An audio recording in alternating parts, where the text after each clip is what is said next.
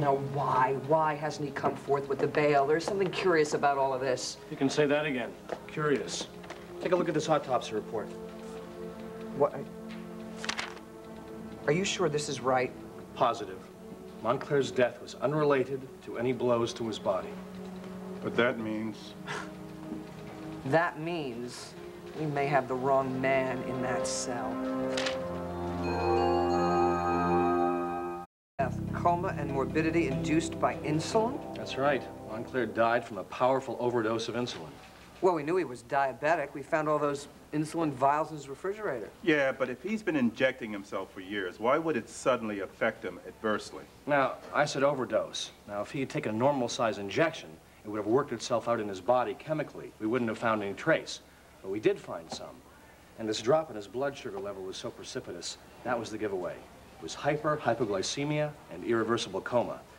His brain dead hours before he actually stopped breathing. Wait a minute, you're telling me he gave himself an overdose of his own medication? Well, we talking about a possible suicide here? Well, it's possible. Well, maybe it was accidental. He gives himself a shot, and the phone rings. 10 minutes later, he forgets that he took it and gives himself another pop. I do that with vitamin pills. No, long-term diabetics don't make that mistake. That's why they're called long-term. This is a fatal disease unless you are really careful. And Montclair was really careful up until that last dose. Well, he wasn't really careful maybe about his acquaintances. Hold it. Is it possible that someone tampered with this medication? That's certainly possible. Now, does it come in different strengths? Well, not over the counter, but a chemist could alter the strength, sure.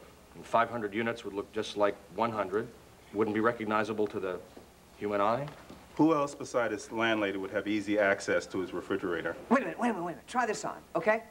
Trucker goes in, beats Monty to a bloody pulp, leaves him alive but bloodied. Exit Trucker. Enter mysterious needle man. Sees unconscious Monty, gives him the shot of insulin, the fatal shot of insulin, and goodbye Monty. Which takes Trucker off the hook. Well, maybe that's what Trucker wants us to think. Okay, listen, he goes in there, beats the guy up just to cover the fatal shot of insulin. What do you think, Sherlock? It's too neat. It's too clever for Trucker. Yeah, but it's not too clever for Mrs. Trucker.